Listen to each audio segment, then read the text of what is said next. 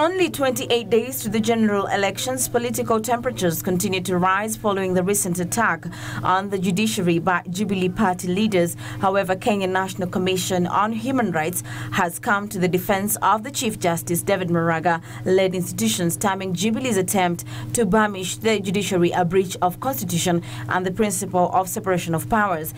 As Article 59 commissions, we view these utterances as veiled threats to the judiciary and the IBC, whose effect is nothing but the emergence of the excesses of Kenya's political class. The Commission was quick to call for respect for the courts, which are the ultimate arbitrator during disputes. And in a statement to media houses, Law Society of Kenya chairperson Isaac Okero termed the attack by Jubilee leaders on the judiciary unwarranted and a threat on its independence.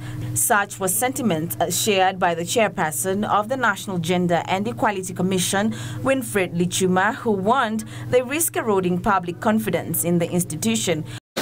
The Constitution of Kenya under Articles 160 and 249 have laid down elaborate mechanisms that guarantees the judicial independence, as well as independence of constitutional commissions and independent officers in execution of their mandate. But Jubilee leaders led by the National Assembly Majority Leader Eden Duale would hear none of it. Decisions that are coming out of the judiciary of late